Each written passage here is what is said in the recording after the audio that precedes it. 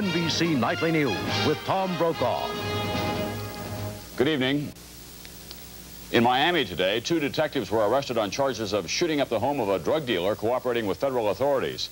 Today's arrest came as 7 other Miami officers went on trial accused of ripping off other cocaine dealers and for dealing drugs themselves.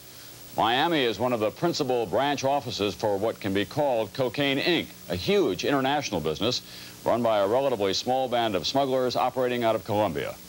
As NBC's Brian Ross reports tonight, this cocaine cartel in many ways is as sophisticated as a Fortune 500 company. Noontime in Miami. Downtown, office workers are at lunch.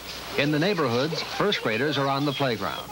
And on television, Nina has just told Cliff that she loves him. But also at this hour in Miami, on a shortwave radio band that most radios cannot pick up, the coded instructions from South America are coming in from a transmitter in Medellin, Colombia, for members of the world's largest cocaine smuggling organization.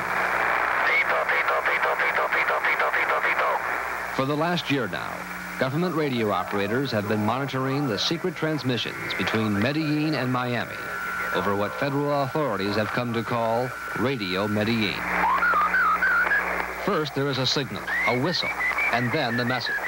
In this message, cattle is the code word for cocaine. The cattle is ready. The cattle is ready. Not to worry, there is not one problem.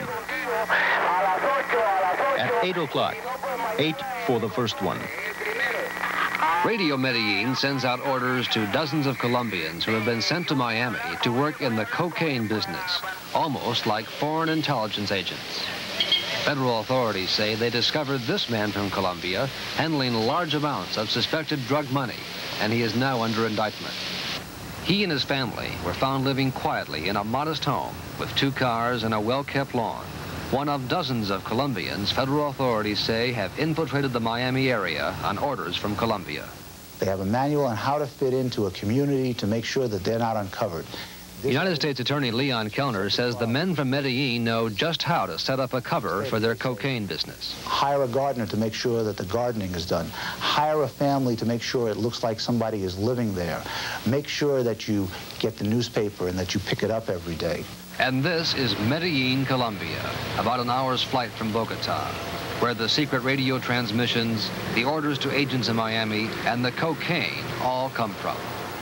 This city is the headquarters of what American authorities have now identified as the Medellin cartel, a small group of men that in the last few years has formed a near monopoly on the processing and sale of cocaine.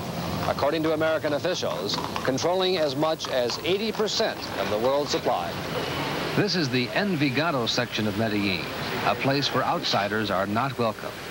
It is here that the cocaine bosses meet to buy up the crops of coca leaves, to import the chemicals from Europe needed to process the cocaine.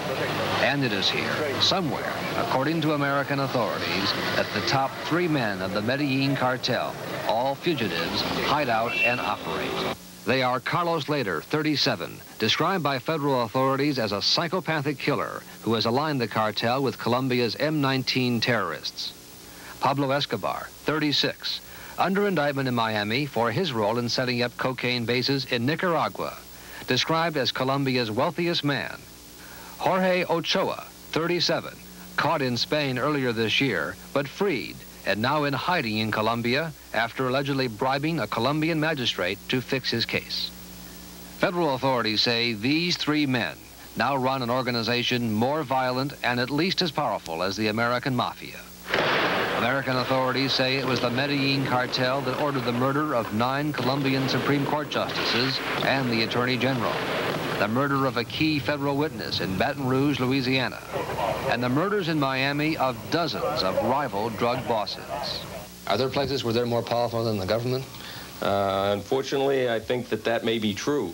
Richard Gregory, one of the country's leading federal narcotics prosecutors, is now tracking the move by the Medellin cartel of its cocaine labs deep into the Colombian jungle. And Gregory says there are now intelligence reports that the cartel has a number of shoulder-held missiles, perhaps the Russian-made SAM-7 demonstrated here.